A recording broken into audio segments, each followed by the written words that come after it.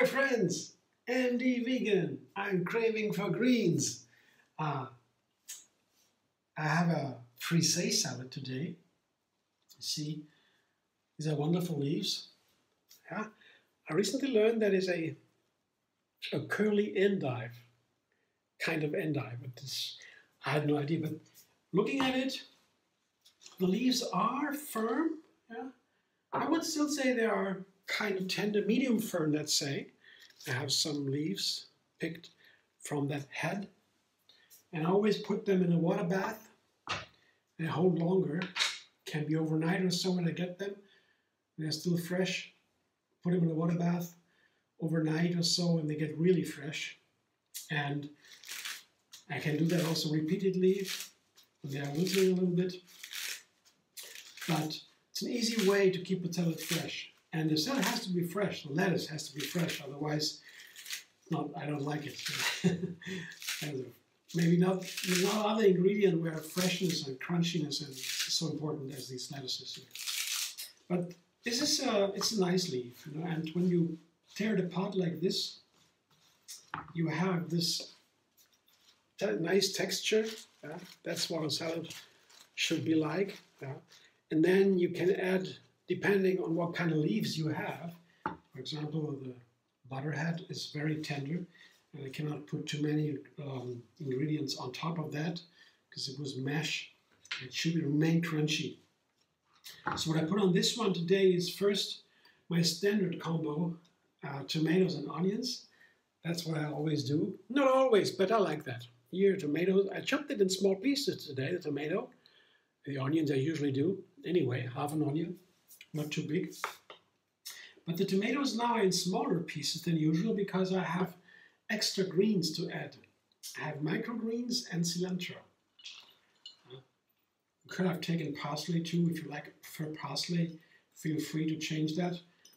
It's easy to change. Parsley is the Chinese cilantro, or yeah, other way around. Chinese cilantro is the Chinese parsley, they say. It's also Mexican spice, herb, and here's cilantro. It's a third of a bunch, not too much. I chopped it up. Yeah. And here an avocado. And that is also why cilantro might be more appropriate, because it's from Mexico, for example. They like avocado and cilantro together. It's a Mexican spice combination, I mean, flavor. And tomato too, very Mexican, of course. So I have these tomatoes, avocados, and the cilantro. These are these greens. And when you have more greens, I would say the tomato can be smaller cut. Let's see if that works. And also smaller cut is the microgreen I have. These are radishes, other greens, lentils, I guess. They have these sprouts, and then they grow them like that, 10 centimeter or 15 or so. And then they offer them in the shops and the groceries in little boxes, so you can take them. You can also make them yourself. You can grow them yourselves. But I'm trying them yet. I'm trying them so far. I just pick them, get them once in a while, and try some recipes with it. I'm not sure, because when I put the whole long microgreens, they are long, thin threads, say. Put them in there like that and don't cut them. The texture I don't like the texture. I found it as if you're eating threads then, thin threads. They don't stay crisp. They get wilty a little bit. And so I cut them into small pieces. Don't take too much because they have a strong flavor. They are very healthy and powerful, these microgreens. Very recommended. But I take them more than like a seasoning. So cut them in small pieces, and then I mix them under the whole salad together with the tomatoes. They should be cut small for that reason. And I also put the dressing on top, the garlic cashew dressing. Also powerful dressing. It's there's another video linked under this one how to make it.